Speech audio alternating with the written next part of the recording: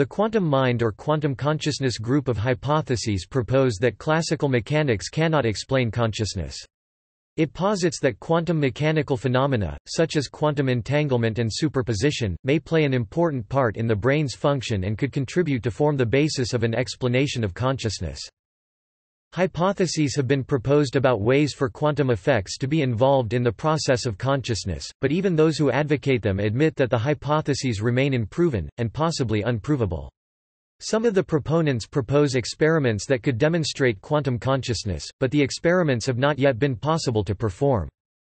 Quantum mechanical terms are commonly misinterpreted to enable pseudoscience. Phenomena such as non-locality and the observer effect are vaguely attributed to consciousness, resulting in quantum mysticism.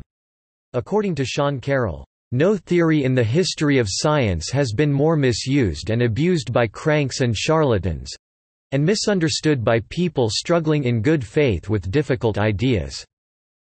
Prominent scientific skeptic Lawrence Krauss also conveyed that no area of physics stimulates more nonsense in the public arena than quantum mechanics.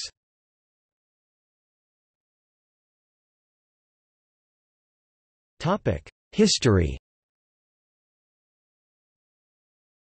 Eugene Wigner developed the idea that quantum mechanics has something to do with the workings of the mind. He proposed that the wave function collapses due to its interaction with consciousness. Freeman Dyson argued that, "Mind, as manifested by the capacity to make choices, is to some extent inherent in every electron." Other contemporary physicists and philosophers considered these arguments to be unconvincing. Victor Stenger characterized quantum consciousness as a myth, having no scientific basis, that should take its place along with gods, unicorns and dragons. David Chalmers argued against quantum consciousness. He instead discussed how quantum mechanics may relate to dualistic consciousness. Chalmers is skeptical of the ability of any new physics to resolve the hard problem of consciousness.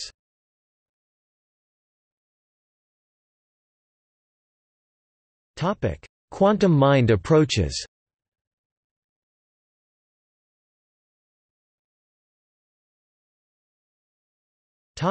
Bohm.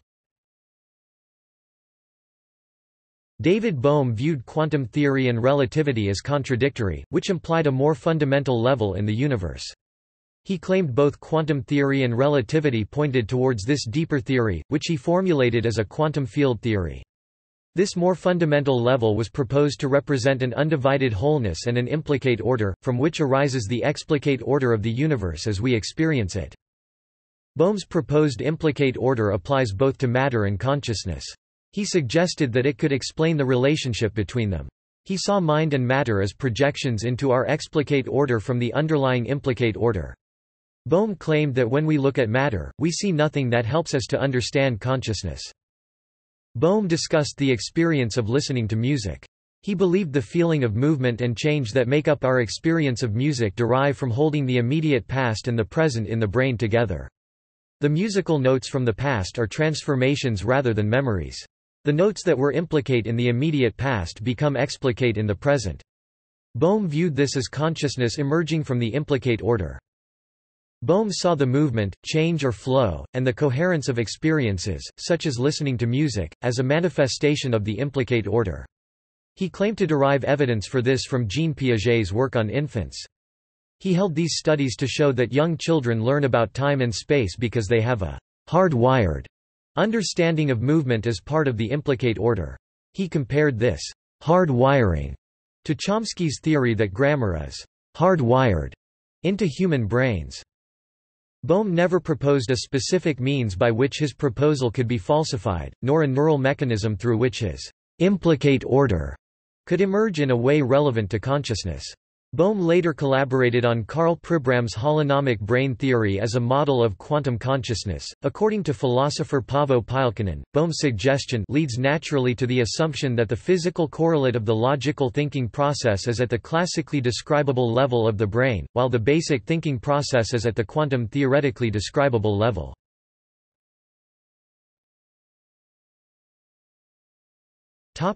Penrose and Hameroff. Theoretical physicist Roger Penrose and anesthesiologist Stuart Hameroff collaborated to produce the theory known as orchestrated objective reduction (OR). Penrose and Hameroff initially developed their ideas separately and later collaborated to produce OR in the early 1990s. The theory was reviewed and updated by the authors in late 2013. Penrose's argument stemmed from Gödel's incompleteness theorems.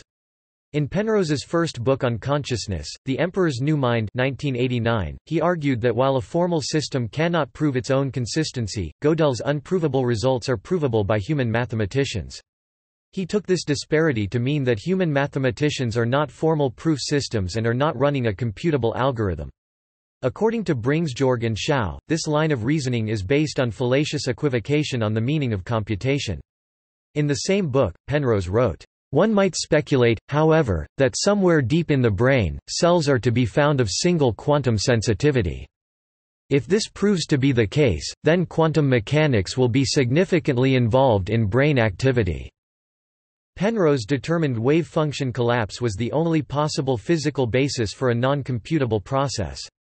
Dissatisfied with its randomness, Penrose proposed a new form of wave function collapse that occurred in isolation and called it objective reduction. He suggested each quantum superposition has its own piece of spacetime curvature and that when these become separated by more than one Planck length they become unstable and collapse. Penrose suggested that objective reduction represented neither randomness nor algorithmic processing but instead a non-computable influence in spacetime geometry from which mathematical understanding and, by later extension, consciousness derived. Hameroff provided a hypothesis that microtubules would be suitable hosts for quantum behavior. Microtubules are composed of tubulin protein dimer subunits. The dimers each have hydrophobic pockets that are 8 nanometers apart and that may contain delocalized pi electrons. Tubulins have other smaller nonpolar regions that contain pi electron-rich indole rings separated by only about 2 nanometers. Hameroff proposed that these electrons are close enough to become entangled. Hameroff originally suggested the tubulin subunit electrons would form a Bose–Einstein condensate, but this was discredited. He then proposed a Froelich condensate, a hypothetical coherent oscillation of dipolar molecules. However, this too was experimentally discredited. However, OR made numerous false biological predictions, and is not an accepted model of brain physiology. In other words, there is a missing link between physics and neuroscience. For instance, the proposed predominance of a lattice microtubules, more suitable for information processing, was falsified by Kikawa et al., who showed all in vivo microtubules have a B lattice and a seam. The proposed existence of gap junctions between neurons and glial cells was also falsified.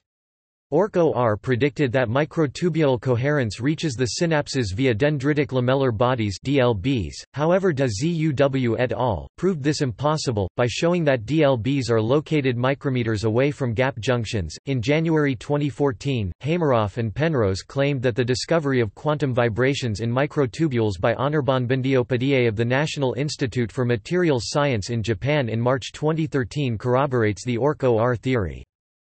Although these theories are stated in a scientific framework, it is difficult to separate them from the personal opinions of the scientist. The opinions are often based on intuition or subjective ideas about the nature of consciousness. For example, Penrose wrote, "My own point of view asserts that you can't even simulate conscious activity. What's going on in conscious thinking is something you couldn't properly imitate at all by computer. If something behaves as though it's conscious, do you say it is conscious?" People argue endlessly about that. Some people would say, well, you've got to take the operational viewpoint, we don't know what consciousness is. How do you judge whether a person is conscious or not? Only by the way they act.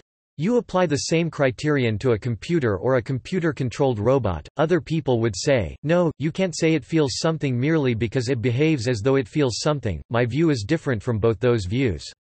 The robot wouldn't even behave convincingly as though it was conscious unless it really was, which I say it couldn't be, if it's entirely computationally controlled.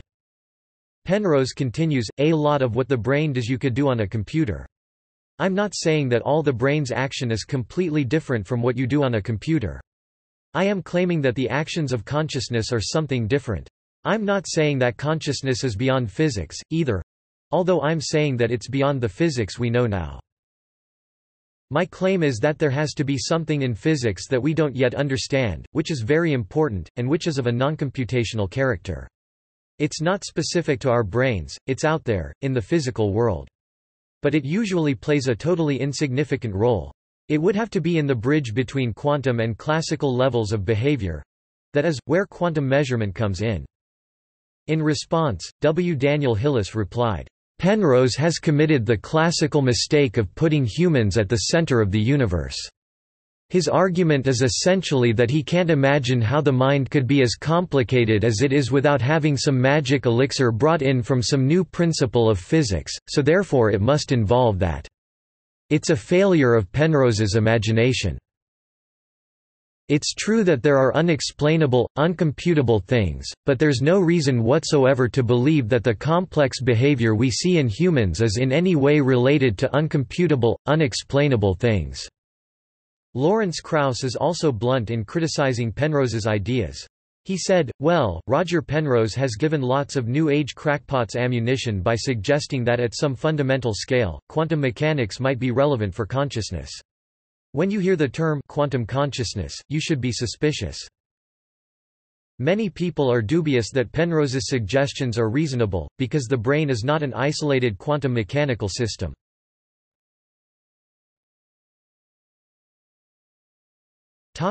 Umezawa, Vitiello, Freeman. Hiromi Umezawa and collaborators proposed a quantum field theory of memory storage. Giuseppe Vitiello and Walter Freeman proposed a dialogue model of the mind. This dialogue takes place between the classical and the quantum parts of the brain. Their quantum field theory models of brain dynamics are fundamentally different from the Penrose-Hameroff theory.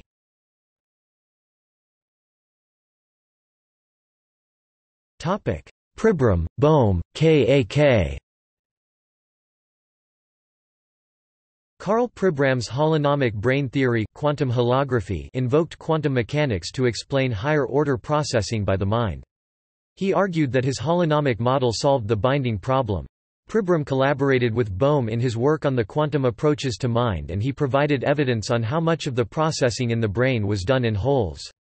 He proposed that ordered water at dendritic membrane surfaces might operate by structuring Bose–Einstein condensation supporting quantum dynamics. Although Subhash-Kak's work is not directly related to that of Pribram, he likewise proposed that the physical substrate to neural networks has a quantum basis, but asserted that the quantum mind has machine-like limitations. He points to a role for quantum theory in the distinction between machine intelligence and biological intelligence, but that in itself cannot explain all aspects of consciousness. He has proposed that the mind remains oblivious of its quantum nature due to the principle of veiled non-locality.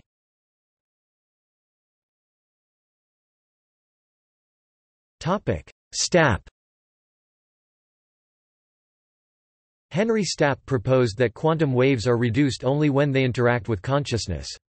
He argues from the orthodox quantum mechanics of John von Neumann that the quantum state collapses when the observer selects one among the alternative quantum possibilities as a basis for future action. The collapse, therefore, takes place in the expectation that the observer associated with the state.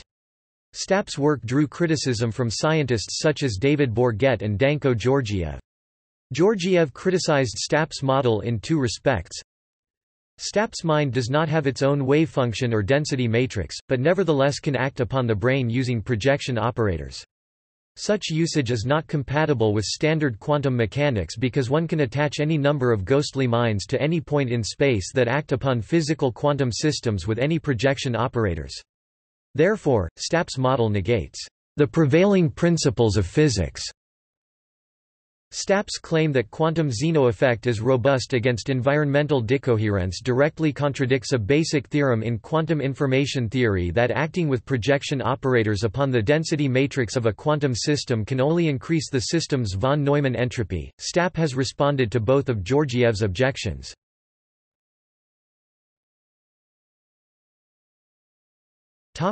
David Pearce. British philosopher David Pearce defends what he calls physicalistic idealism. "Physicalistic idealism is the non-materialist physicalist claim that reality is fundamentally experiential and that the natural world is exhaustively described by the equations of physics and their solutions, and has conjectured that unitary conscious minds are physical states of quantum coherence, neuronal superpositions. This conjecture is, according to Pearce, amenable to falsification unlike most theories of consciousness, and Pearce has outlined an experimental protocol describing how the hypothesis could be tested using matter-wave interferometry to detect non-classical interference patterns of neuronal superpositions at the onset of thermal decoherence. Pearce admits that his ideas are highly speculative, counterintuitive, and incredible.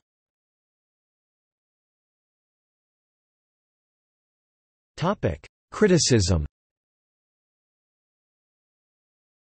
These hypotheses of the quantum mind remain hypothetical speculation, as Penrose and Pearce admitted in their discussion. Until they make a prediction that is tested by experiment, the hypotheses aren't based on empirical evidence. According to Lawrence Krauss, "It is true that quantum mechanics is extremely strange, and on extremely small scales for short times, all sorts of weird things happen.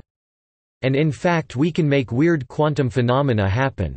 But what quantum mechanics doesn't change about the universe is, if you want to change things, you still have to do something. You can't change the world by thinking about it." The process of testing the hypotheses with experiments is fraught with problems, including conceptual, theoretical, practical, and ethical issues.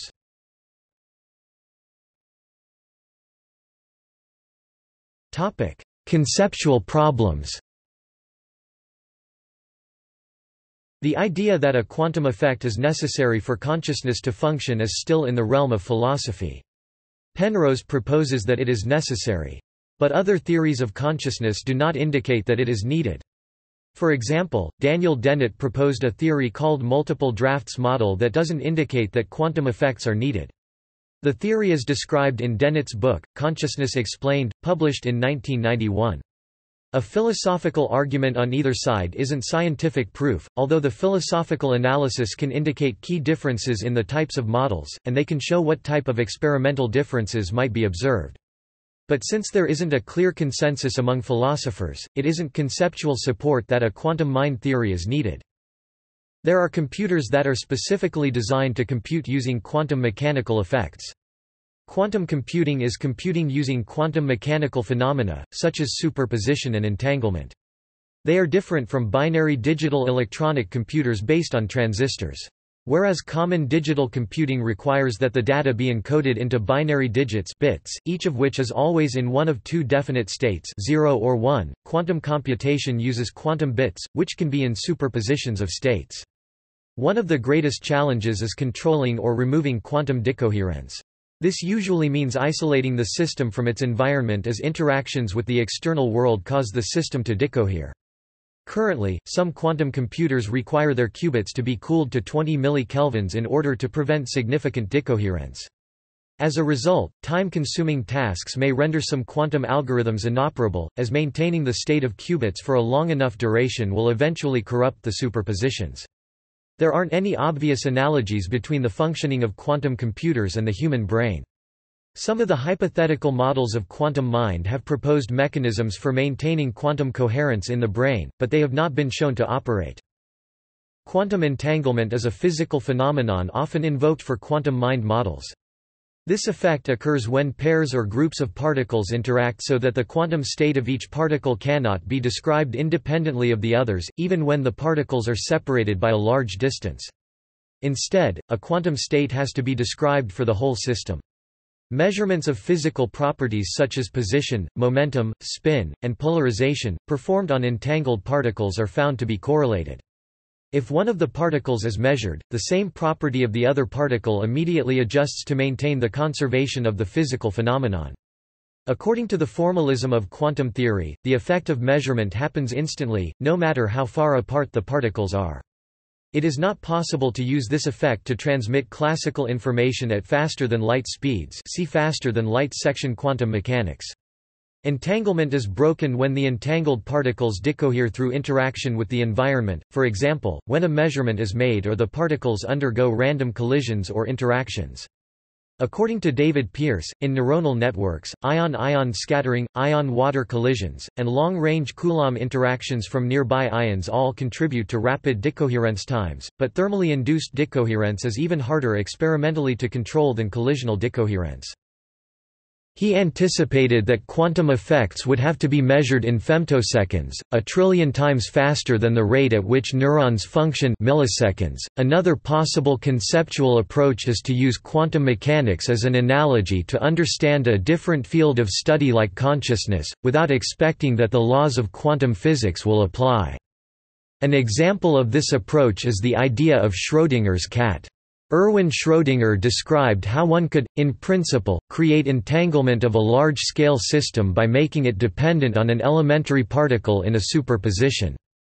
He proposed a scenario with a cat in a locked steel chamber, wherein the cat's life or death depended on the state of a radioactive atom, whether it had decayed and emitted radiation or not.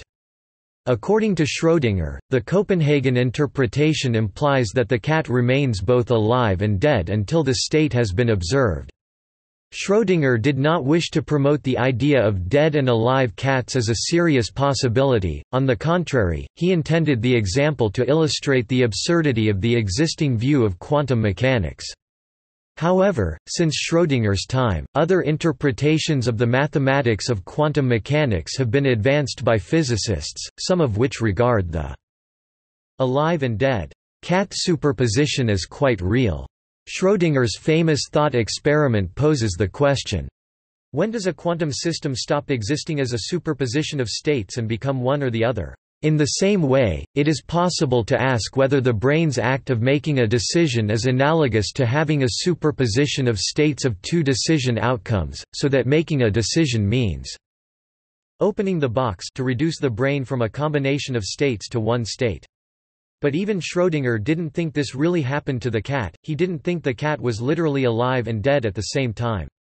This analogy about making a decision uses a formalism that is derived from quantum mechanics, but it doesn't indicate the actual mechanism by which the decision is made.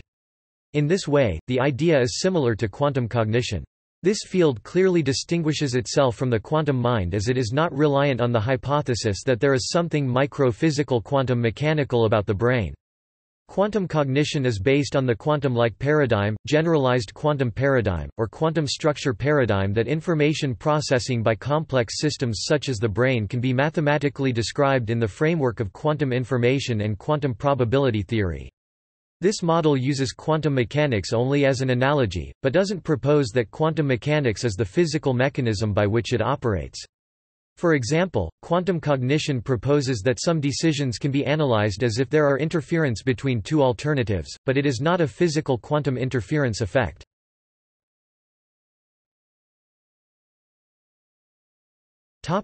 Practical problems. The demonstration of a quantum mind effect by experiment is necessary. Is there a way to show that consciousness is impossible without a quantum effect? Can a sufficiently complex digital, non-quantum computer be shown to be incapable of consciousness? Perhaps a quantum computer will show that quantum effects are needed. In any case, complex computers that are either digital or quantum computers may be built. These could demonstrate which type of computer is capable of conscious, intentional thought. But they don't exist yet, and no experimental test has been demonstrated. Quantum mechanics is a mathematical model that can provide some extremely accurate numerical predictions. Richard Feynman called quantum electrodynamics, based on the quantum mechanics formalism, the jewel of physics, for its extremely accurate predictions of quantities like the anomalous magnetic moment of the electron and the Lamb shift of the energy levels of hydrogen. So it is not impossible that the model could provide an accurate prediction about consciousness that would confirm that a quantum effect is involved. If the mind depends on quantum mechanical effects, the true proof is to find an experiment that provides a calculation that can be compared to an experimental measurement. It has to show a measurable difference between a classical computation result in a brain and one that involves quantum effects. The main theoretical argument against the quantum mind hypothesis is the assertion that quantum states in the brain would lose coherency before they reached a scale where they could be useful for neural processing. This supposition was elaborated by Tegmark. His calculations indicate that quantum systems in the brain decohere at sub-picosecond timescales. No response by a brain has shows computation results or reactions on this fast of a timescale. Typical reactions are on the order of milliseconds, trillions of times longer than sub-picosecond time scales. Daniel Dennett uses an experimental result in support of his multiple drafts model of an optical illusion that happens on a time scale of less than a second or so. In this experiment, two different colored lights, with an angular separation of a few degrees at the eye, are flashed in succession. If the interval between the flashes is less than a second or so, the first light that is flashed appears to move across to the position of the second light. Furthermore, the light seems to change color as it moves across the visual field. A green light will appear to turn red as it seems to move across to the position of a red light. Dennett asks how we could see the light change color before the second light is observed. Velmans argues that the cutaneous rabbit illusion, another illusion that happens in about a second, demonstrates that there is a delay while modeling occurs in the brain and that this delay was discovered by Libet. These slow illusions that happen at times of less than a second don't support a proposal that the brain functions on the picosecond time scale. According to David Pearce, a demonstration of picosecond effects is the fiendishly hard part, feasible in principle, but an experimental challenge still beyond the reach of contemporary molecular matter wave interferometry. The conjecture predicts that we'll discover the interference signature of sub-femtosecond macro superpositions. Penrose says, the problem with trying to use quantum mechanics in the action of the brain is that if it were a matter of quantum nerve signals, these nerve signals would disturb the rest of the material in the brain, to the extent that the quantum coherence would get lost very quickly. You couldn't even attempt to build a quantum computer out of ordinary nerve signals, because they're just too big and in an environment that's too disorganized. Ordinary nerve signals have to be treated classically. But if you go down to the level of the microtubules, then there's an extremely good chance that you can get quantum-level activity inside them. For my picture, I need this quantum-level activity in the microtubules. The activity has to be a large-scale thing that goes not just from one microtubule to the next but from one nerve cell to the next, across large areas of the brain. We need some kind of coherent activity of a quantum nature which is weakly coupled to the computational activity that Hameroff argues is taking place along the microtubules. There are various avenues of attack. One is directly on the physics, on quantum theory, and there are certain experiments that people are beginning to perform, and various schemes for a modification of quantum mechanics. I don't think the experiments are sensitive enough yet to test many of these specific ideas. One could imagine experiments that might test these things, but they'd be very hard to perform. A demonstration of a quantum effect in the brain has to explain this problem or explain why it is not relevant, or that the brain somehow circumvents the problem of the loss of quantum coherency at body temperature. As Penrose proposes, it may require a new type of physical theory.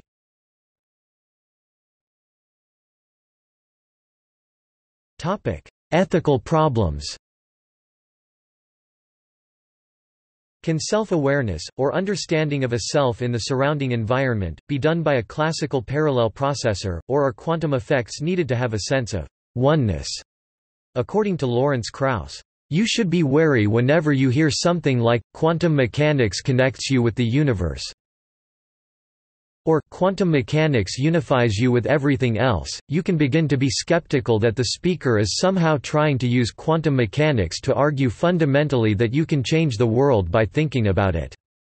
A subjective feeling is not sufficient to make this determination. Humans don't have a reliable subjective feeling for how we do a lot of functions. According to Daniel Dennett, on this topic, everybody's an expert. But they think that they have a particular personal authority about the nature of their own conscious experiences that can trump any hypothesis they find unacceptable. Since humans are the only animals known to be conscious, then performing experiments to demonstrate quantum effects in consciousness requires experimentation on a living human brain. This is not automatically excluded or impossible, but it seriously limits the kinds of experiments that can be done.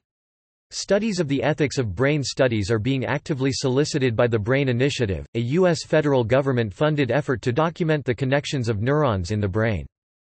An ethically objectionable practice by proponents of quantum mind theories involves the practice of using quantum mechanical terms in an effort to make the argument sound more impressive, even when they know that those terms are irrelevant. Dale DeBakesy notes that, "Trendy parapsychologists, academic relativists, and even the Dalai Lama have all taken their turn at robbing modern physics of a few well-sounding phrases and stretching them far beyond their original scope in order to add scientific weight to various pet theories." At the very least, these proponents must make a clear statement about whether quantum formalism is being used as an analogy or as an actual physical mechanism, and what evidence they are using for support. An ethical statement by a researcher should specify what kind of relationship their hypothesis has to the physical laws. Misleading statements of this type have been given by, for example, Deepak Chopra. Chopra has commonly referred to topics such as quantum healing or quantum effects of consciousness. Seeing the human body as being undergirded by a quantum mechanical body, composed not of matter but of energy and information, he believes that human aging is fluid and changeable, it can speed up, slow down, stop for a time, and even reverse itself, as determined by one's state of mind. Robert Carroll states Chopra attempts to integrate Ayurveda with quantum mechanics to justify his teachings. Chopra argues that what he calls quantum healing cures any manner of ailments, including cancer, through effects that he claims are literally based on the same principles as quantum mechanics. This has led physicists to object to his use of the term quantum in reference to medical conditions and the human body. Chopra said, "I think quantum theory has a lot of things to say about the observer effect, about non-locality, about correlations.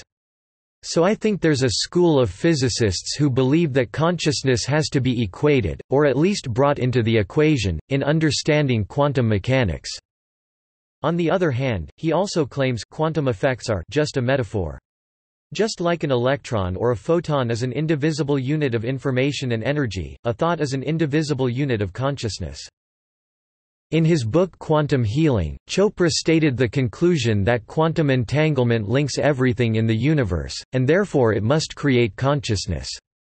In either case, the references to the word quantum don't mean what a physicist would claim, and arguments that use the word quantum shouldn't be taken as scientifically proven. Chris Carter includes statements in his book, Science and Psychic Phenomena, of quotes from quantum physicists in support of psychic phenomena. In a review of the book, Benjamin Radford wrote that Carter used such references to quantum physics, which he knows nothing about and which he and people like Deepak Chopra love to cite and reference because it sounds mysterious and paranormal. Real, actual physicists I've spoken to break out laughing at this crap. If Carter wishes to posit that quantum physics provides a plausible mechanism for psi, then it is his responsibility to show that, and he clearly fails to do so. Sharon Hill has studied amateur paranormal research groups, and these groups like to use vague and confusing language. Ghosts use energy, are made up of magnetic fields, or are associated with a quantum state. Statements like these about quantum mechanics indicate a temptation to misinterpret technical, mathematical terms like entanglement in terms of mystical feelings. This approach can be interpreted as a kind of scientism, using the language and authority of science when the scientific concepts don't apply. Perhaps the final question is, what difference does it make if quantum effects are involved in computations in the brain? It is already known that quantum mechanics plays a role in the brain, since quantum mechanics determines the shapes and properties of molecules like neurotransmitters and proteins, and these molecules affect how the brain works. This is the reason that drugs such as morphine affect consciousness. As Daniel Dennett said, "Quantum effects are there in your car, your watch, and your computer. But most things—most macroscopic objects—are, as it were, oblivious to quantum effects. They don't amplify them, they don't hinge on them." Lawrence Krauss said, "We're also connected to the universe by gravity, and we're connected to the planets by gravity. But that doesn't mean that astrology is true."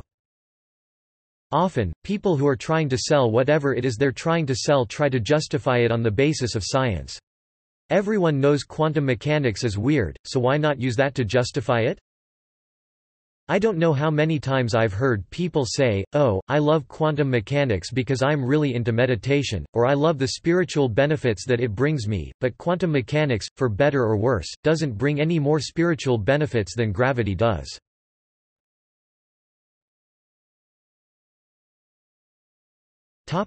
See also: